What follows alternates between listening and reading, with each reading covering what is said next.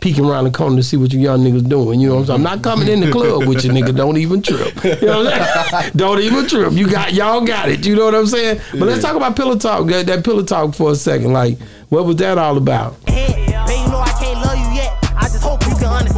My brother got him cut his life from Russia. Came to the USA and started busting.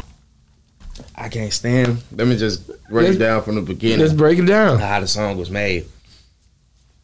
I can't stand a nigga that pillow talk about anybody's situation, about anybody to somebody else. You feel me? Somebody that just, man, hell nah, you shouldn't fuck with him. You should fuck with me. Or why you fucking with him? Because he doing this or doing that. Yeah, we on Boss Talk 101. Yeah, we gonna talk. I looked you up. You know, I seen you did a project with Mexican OT, right? When we pull up, hopping out the car. Lito got me in the stew and on these shrooms he fucked up. How did you and him even link up? We linked up. I did a show. This dude OTB, Flacco, Flair, and this other dude Frost. They had put together a show. And they was like, you know, we want you to do it. Like, you hot, you know, you doing your little rap shit. Like, come on, you feel me? Like, all right, bet. So they let me do the show. They plugged me in with him. Then when we got to chopping it up, he was like, he fucked with my music. And I got his number from there. Then I was like, hey, you want to get on the song? He was like, yeah. He was like, hell yeah, bro, you hard. So from there, he came to the studio. We got to chopping up more. And bro, real cool, he genuine, you feel me? So he was like, you know, whenever you ready to work, let's work. I'm like, shit, bet, you feel me? So that felt good. Man, just talking like. Just talking, sliding on who, these niggas still walking, shooting at who, I ain't hear shit sparking. Boom, boom, boom, gang, put them in the coffin. I'm puffing on good flavor. You did millions, y'all did millions of views here just recently. Like, how that feel to you to really just rock out with him like that and to see the success of that? To be honest, bro, I'm still wrapping my head around the concept. Like, I check my phone, it'd be like 4.2 million streams on Apple Music. 5 million on Spotify.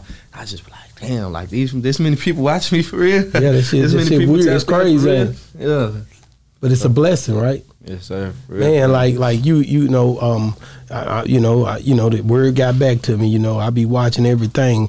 You done signed to Cash Money. Cash Money Records, Cash Money. Boy, that's big, man. Do you know me and Birdman get on that phone together before too? And let me tell you something, man.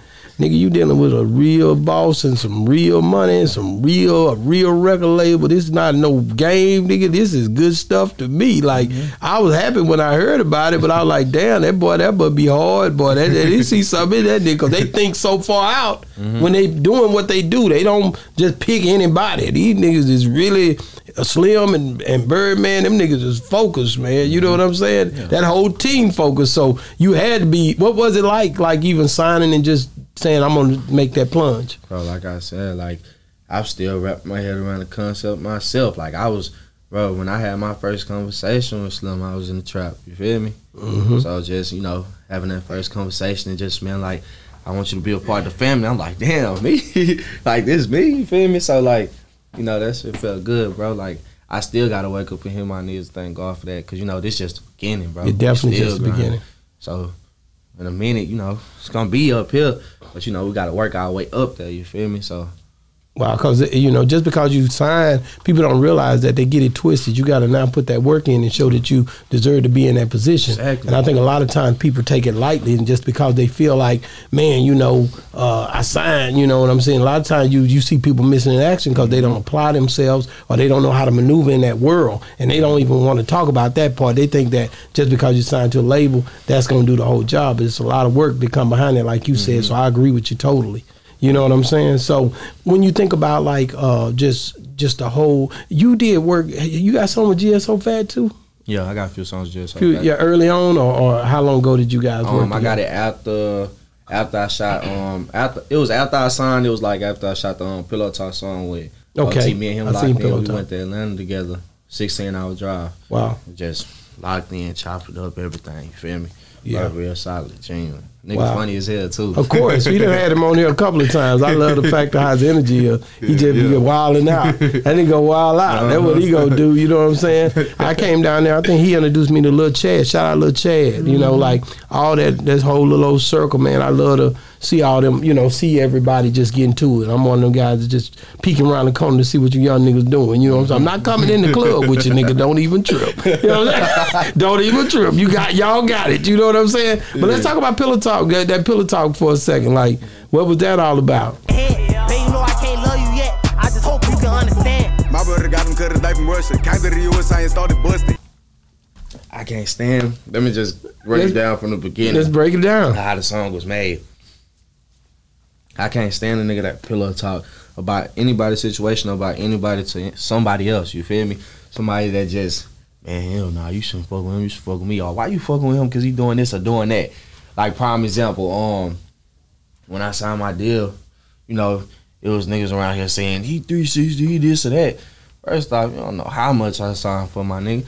And for you to be speaking on that to somebody else, nigga, that just show like you a whole group, like you a whole fan. Like, what you worry about my pockets for? I'm straight, you feel me? I don't even be trying to be cocky or none of that. Like, I just be chilling, but it's just the fact that something like that'll get back to me. But I gotta understand now, like, you know, that's stuff that's gonna happen. It's gonna be people like that, you feel me? Baby, you know I can't love you yet. I just hope you can understand. My brother got him cut his life from Russia. Came to the USA and started busting. So, what the song came about? Nigga, you better wake your ass up on Boss Talk. You know what I'm saying?